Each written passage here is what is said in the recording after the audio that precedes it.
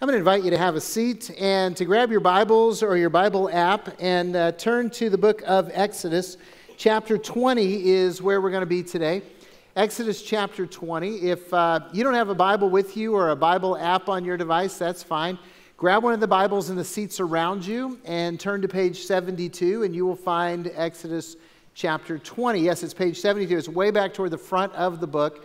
And you can find it. So even if you don't have a Bible like mine, you can still find it. It's the second book in the Bible, Exodus 20.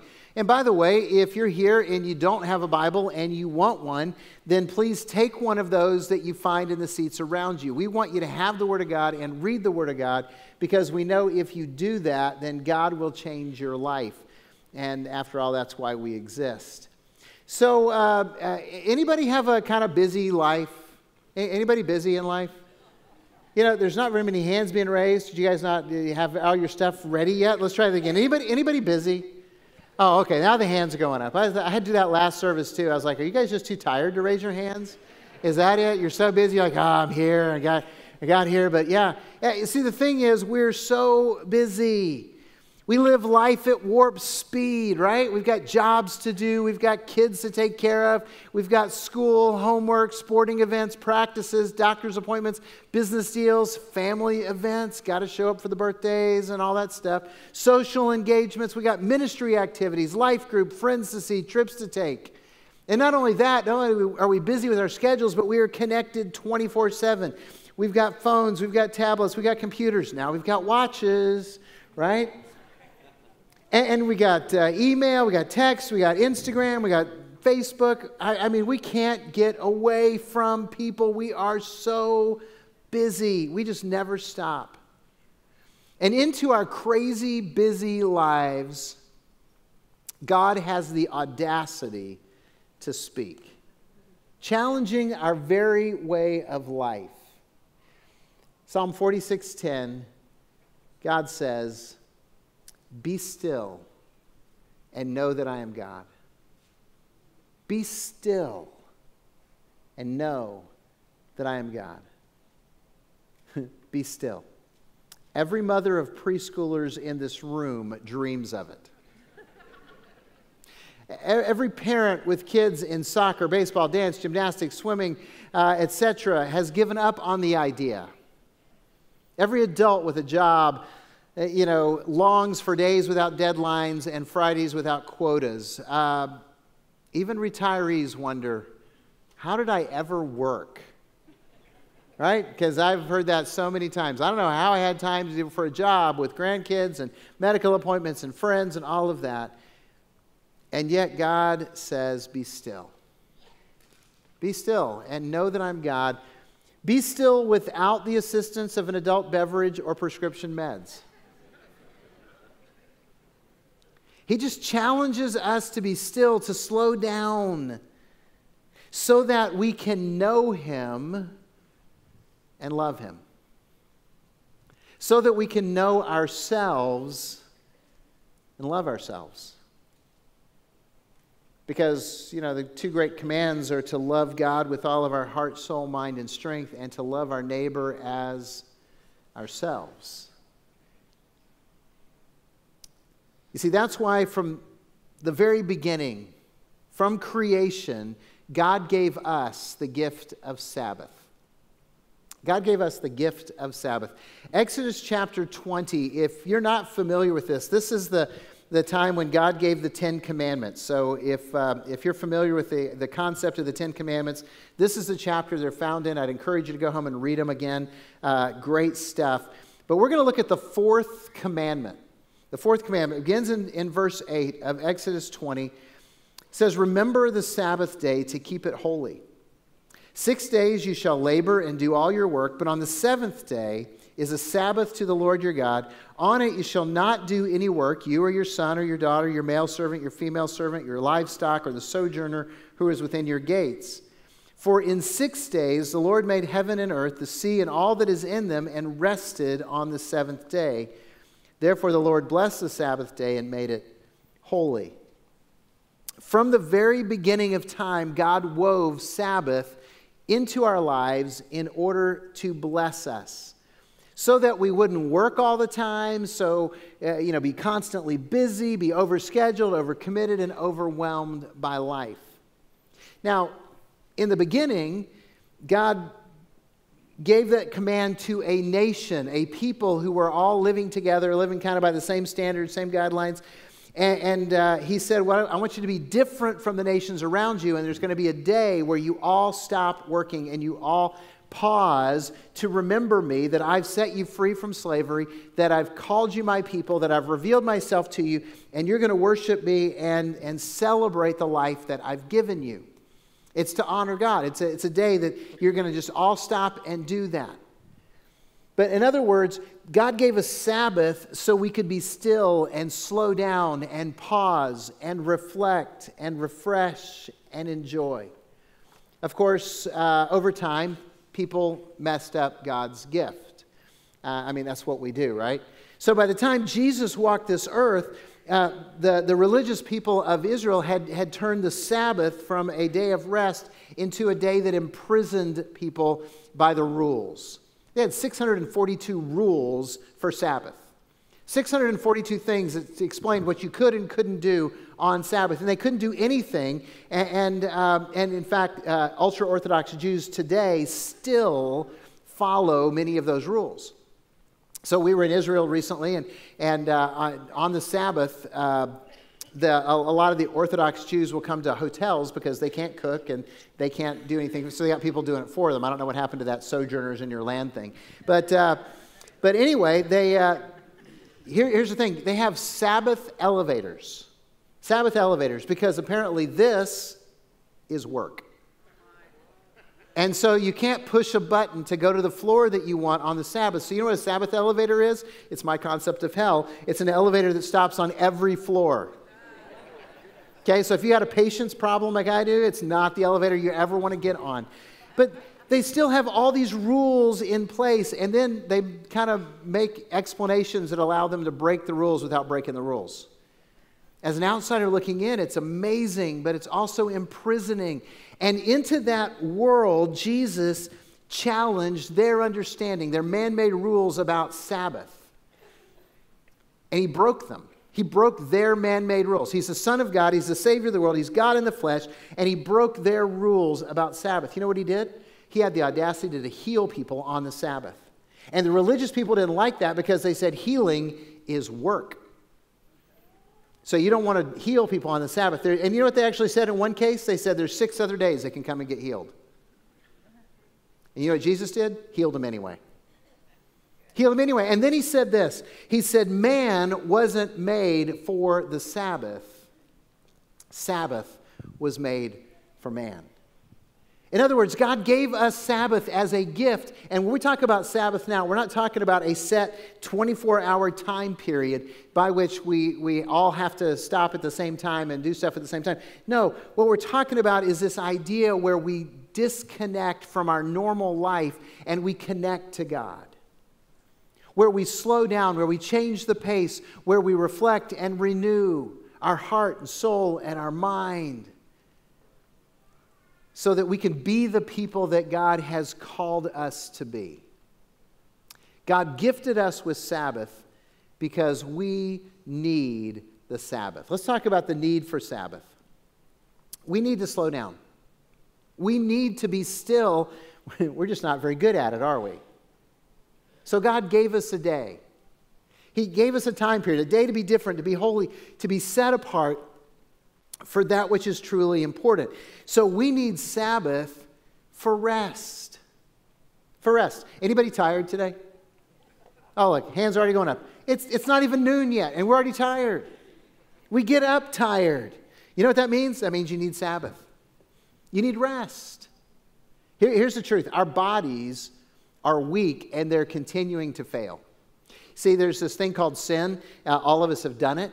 We all rebelled against God's plan. We've all been selfish and all that kind of stuff. And so because of sin, death entered into the world. And therefore, because of our rebellion, we're all suffering the effects of sin, which means we're all dying. Which means our bodies are getting older. Have you noticed? You know, you're not still one of those people that's in denial about, I can do everything I could 20 years ago. Yeah, you can. It just hurts a lot longer and takes you 10 times as long to recover. Okay. So go ahead and live in a, our bodies are older, they're getting weaker, and we need the rest. And God's plan is, hey, I built this thing called Sabbath into your life to bless you so that you can get the rest, so that you can do all the things that God has for us to do. God has a to-do list for you. If you're a follower of Jesus Christ, if you believe that Jesus is the one and only Son of God and Savior of the world, and you believe that He died on the cross to pay for your sins and was raised from the dead, and you've made a commitment to follow Jesus with your life, you have a to-do list, because Scripture says you are God's workmanship, created in Christ Jesus to do good works, which God prepared in advance for you to do.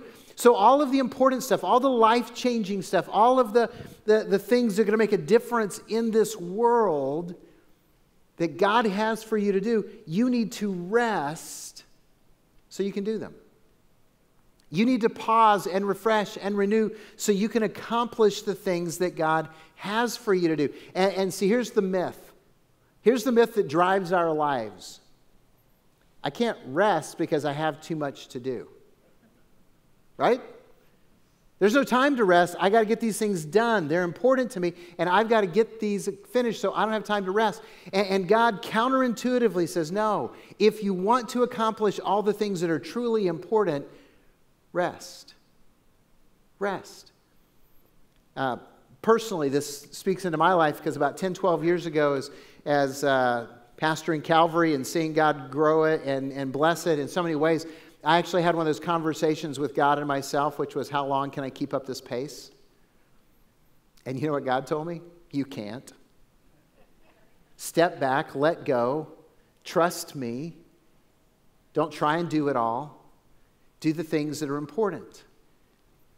Because His plan and mine is to be the long-term leader at Calvary. And God is not honored by burnout.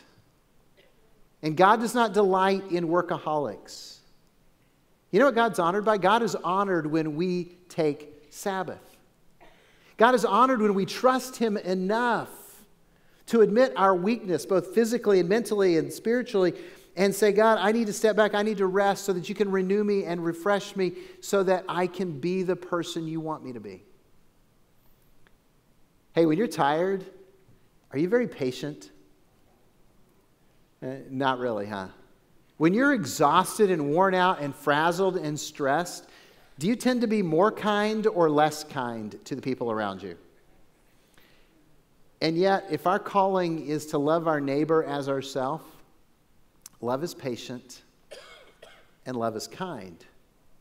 How are we going to represent Christ to the world if we're impatient and unkind? That alone is cause for us to rest.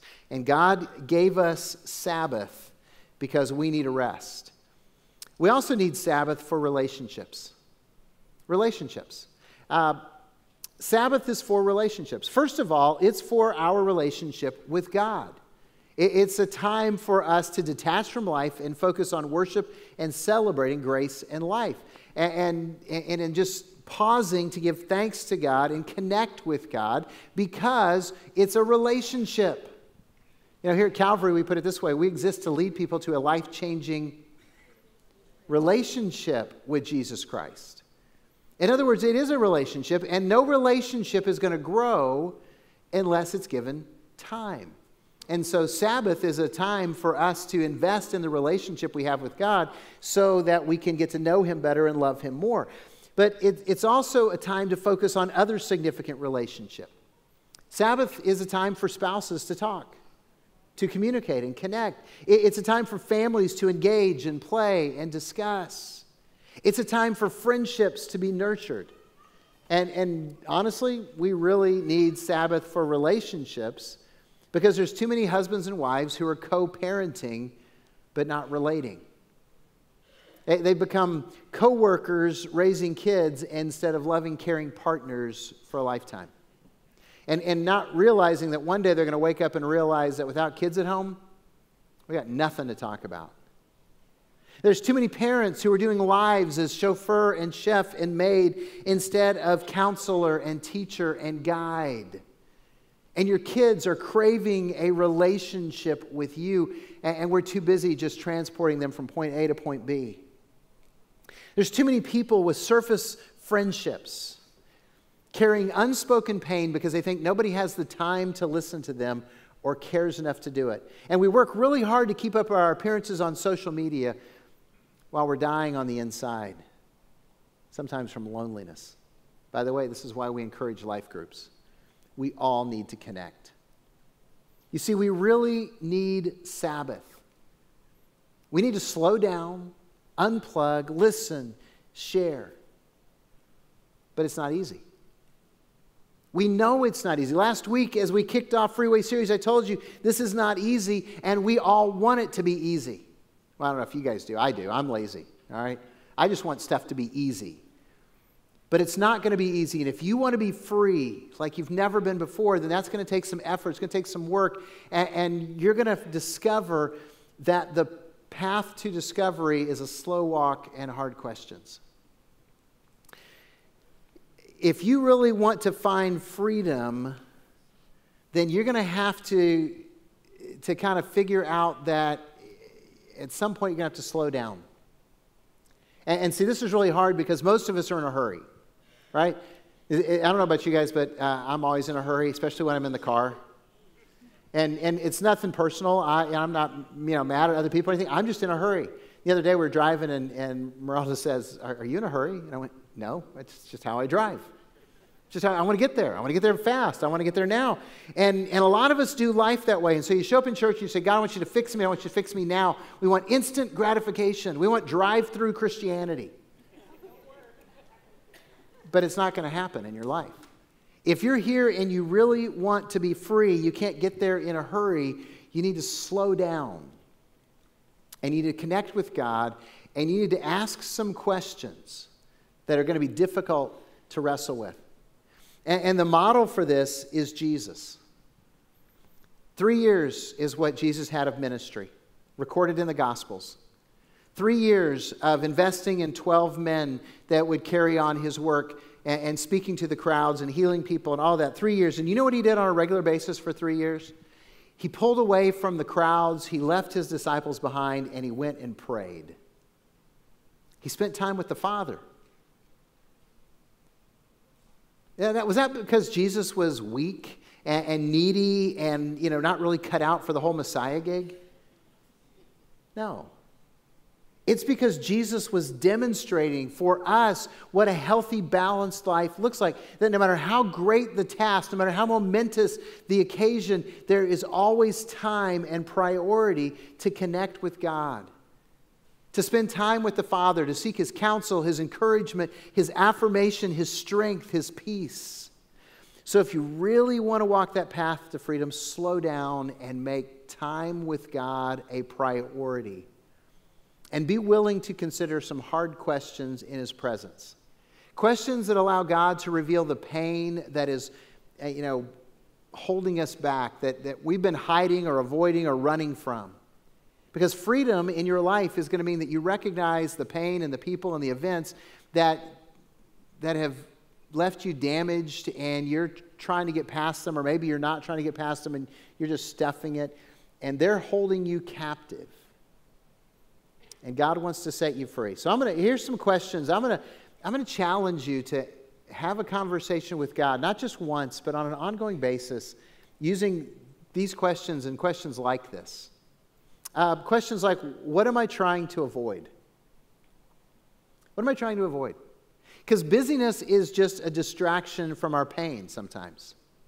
Are you trying to avoid conflict? Are you trying to avoid memories? Are you trying to avoid those open wounds in your soul? You see, we can live our lives so busy that we don't have time to deal with the pain inside of us, the pain that imprisons us. And so you know what that means? That means we're just busy prisoners. But we're still prisoners. And God wants to set you free so that you're not a prisoner and so that you can live life with a purpose and with joy that He wants to give you. But that means that you have to get honest and go, okay, what are the things that I'm trying to avoid? And then second question, how am I struggling? How am I struggling? What are my recurring issues that keeps sabotaging my life? What are the addictions, the habits, the patterns that are destructive in my life? If you can't answer that, then what are the messes you're always cleaning up? What does your emotions tell you about your emotional and spiritual and mental health? Do you have these uncontrolled emotional outbursts, anger outbursts, that neither you nor the people around you that you've been, vomiting your anger on, know where it came from? Do you have, compulsions, or, do you compulsively shop or eat or drink or view pornography? And then when you get done, you repent and you're sorry that you did it, and you promise that you'll never do it again until the next time. And it seizes you and drives you into that, and you think that maybe God has, grown weary of forgiving you. In fact, sometimes you wonder if His grace is for you. And let me just tell you, God's grace abounds to you. His grace is enough for you. He doesn't get tired of forgiving us, but here's the truth. He wants to set you free. He wants to take you beyond that habit or addiction or compulsion that is holding you captive. So what are you struggling with? And then finally, how does God want to change me? I dare you to ask God that. God, how do you want to change me? Because Jesus is in the life-changing business.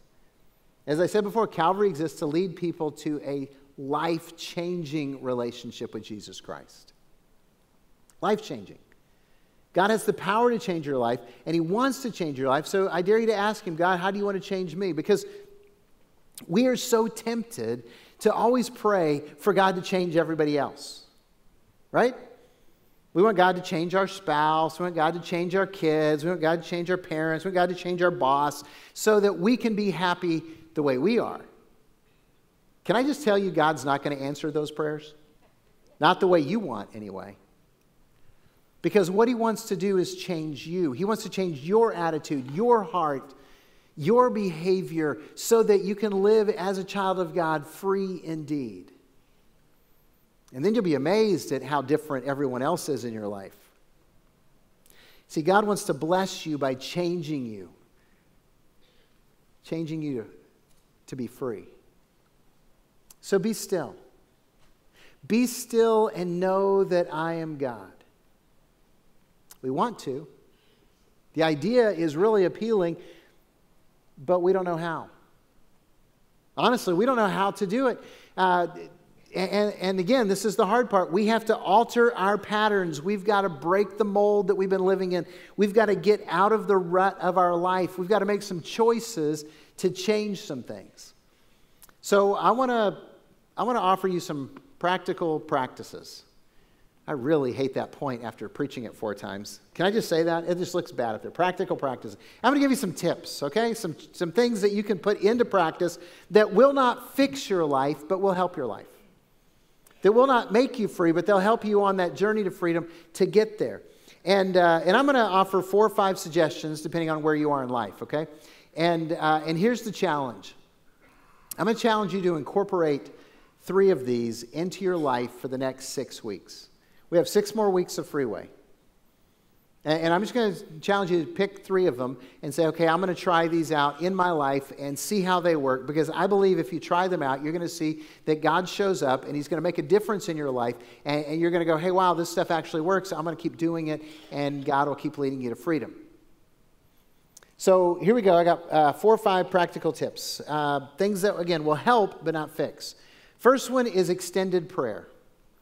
Extended prayer. Spend more time in prayer with God. Do what Jesus did and pull away and spend some time talking to the Father. Now, I realize as I share this, there's 2 groups of people in here, so let me talk to the 2 different groups. First group is this. You don't have a regular time in your life when you meet with God. I mean, you pray. You pray when things are tough, when you're in pain, maybe at bedtime, maybe at mealtime, maybe with the kids, but you don't have a set time to meet God. And I'm just going to encourage you to create a time. Maybe it's once a week, maybe it's every day, doesn't matter to me, but just a time when you say, okay, God, I'm going to meet you, and give you some time, 15 minutes, 30 minutes, whatever it is. And in that time, here's what I'm going to challenge you to do. Read the Bible or read a devotion, okay? We've got devotions available at the Connection Center. You can pick some up. On your YouVersion app, the Bible app that we encourage you to use, there's devotionals you can get every single day. There's devotions online you can go and get. Just all kinds of resources. You could just read the Bible. That's what I recommend, but I'm kind of a fan of it. Heard it's a really good book. But just, grab one of the Bibles and read a chapter from the Gospels. That's Matthew, Mark, Luke, or John. Or read a chapter of Proverbs. It's crazy practical. And just read that. It'll take you, 3 or 4 minutes to read it. And then just kind of start thanking God for what He's doing in your life. And ask Him to help you. That will be life-changing if you start doing that. Again, I'm just going to encourage you to do it every day if you can. Do it at least 3 times a week. See how God changes your life. Now, some of you are sitting in this room and you've been doing what I described for years. I mean, you grew up in church. They taught you how to have a quiet time, and you've been doing it. In fact, you've been doing it for so long, it is routine in your life. You get up every morning, get your coffee, you sit down with your devotion, you read it, you pray, you thank God for everything, check the box, and you're done. So if that's your life, then what I'm going to challenge you to do is make a date with God for an extended time of prayer. What's extended? I don't know, hour, half a day, all day. Go crazy. Make a date with God. Just say, okay, God, I'm going to have this time. So say it's an hour. It's at lunch. You don't have any other time because you're so busy. And you go, okay, I'm going to do lunch. I'm going to go to the park. I'm going to leave the phone in the car. I'm going to go sit on the bench in the sun. I'm going to read my Bible. I'm going to read my devotion. I'm going to take my journal. Maybe I'll write some prayers out. But you just take more time to listen to God and see what He has to say to you. Maybe you have an agenda. Maybe you don't. Doesn't matter, because if you give God more time, the relationship will grow and God will show up in your life in a new way. But you got to get practical. You actually have to do it. Can I just tell you that extended times of prayer, what I call my dates with God, are a part of my regular weekly routine. It's part of my regular kind of quarterly routine. I'll actually go away for a couple of days to some other place, away from people, away from technology, so that I can just focus on God and what He has to say. And the more that I do that, the more that I crave that, because God is real and He will show up and He will speak into your life, whether you give Him 15 additional minutes or whether you give Him a day. I dare you to try it. So extended prayer, it'll help your life. Secondly, go to Celebrate Recovery or get counseling. All right, see, you got some Celebrate Recovery fans right here. See, all of us need help and accountability. And every single one of us would benefit from the discipline of the 12-step program in Celebrate Recovery or talking to someone who's a counselor. And by the way, Celebrate Recovery meets Monday night, 6:30 at our McCulloch campus, and it is an incredible life-changing opportunity. And maybe you're sitting here going, yeah, I'm just not messed up enough to need counseling or go to Celebrate Recovery. And I would argue, hey, thank you. Yeah, the truth is, yes, you are. Okay? Truth is, all of us are. I've been through the 12 steps of Celebrate Recovery. It's great stuff because it forces you to look at your life and to see yourself and not be able to lie about it because there's other people there who will call you when you try to lie. It's awesome. It's wonderful. Counseling. You say, I can't go to Celebrate Recovery. Fine. Sit down with a counselor. You go, well, I don't have any burning issues. That's okay. Ask them to ask you the questions you don't want to answer. See, we're all comfortable answering the questions we're good with. But dare someone to ask you the questions you don't want to answer. Invite them to do that. Maybe you've got a trusted friend that can do that for you, but it's really healthy for all of us to discover those blind spots in our life and to work through them. Third thing, join a life group. Join a life group. Get past surface relationships and share life with other people. Because those people are going to ask you the hard questions, and it's going to give people a chance to get to know you and love you and encourage you and pray for you, and it makes all the difference in the world. And here's the thing. If you miss the life group signups, come Thursday night here at 6:30. We've got spots for you. Okay, we want to help you, want to encourage you, and all of us need those relationships. Again, in my life group has been huge. My wife and I have been a part of a life group for 6 years, and it is life-changing and encouraging. It's where friendships are born, and there's accountability and help for life. All of us need those connections because life change happens in the context of relationships. Fourth and fifth suggestion, have a date night and a family unplug night. If you're married, have a date night. You need a date night. Couples, spend time together, not on your phones, not on your iPad, but spend time together talking. Because I know how it can be. You get the kids in bed and you're exhausted and you want to unwind, and so what do? Sit down at the computer, grab your phone, grab your iPad, and ignore each other until bedtime. You're empty nesters and you get in the routine. You go home, you're fixing dinner, turn on the TV, you never turn it off. It just becomes a distraction, or you grab the iPad and you sit down and play games, and you ignore each other. And I just confess, that's a temptation in my life too, because I love technology as much as the next person. So I make sure that 2 or 3 times a week, my wife and I go to lunch or dinner together alone, so we talk. It forces the conversation. It's a date night. We're not going to pick up the phones there. That's rude, and it just looks bad, right? So we're going to talk to each other, and we have those conversations. It helps all the conversation because we're being intentional about the relationship. If you've got kids at home, please have a night where you unplug and you say, okay, we're going to play games together. We're going to talk together. We're going to discover together. We're going to laugh together. We're going to do something that we enjoy. They're not going to be home that long. And one day you're going to wish you had. And by the way, if you build that relationship with your kids now, it'll pay dividends later. Here's what I found. If you start talking to your children when they're, first born, it's not awkward when you try to talk to them as teenagers. But if you don't really have conversation with your kids until they're 13 or 14, they're not going to listen to you anyway. So build those relationships. Bless your kids. If you're single and you're going, none of this stuff applies to me, what am I supposed to do? Then get together with some of your friends that share your faith. And don't just talk about the weather or sports or whatever you normally talk about. Have the God conversation. Hey, what's God teaching you? What are you struggling with? What are you learning? Let's pray for each other. Let's build each other up. They're practical tips, things that will help your life, not fix your life. Are you willing to accept that challenge over the next 6 weeks? Because God desires to reveal himself to you. Will you be still with him?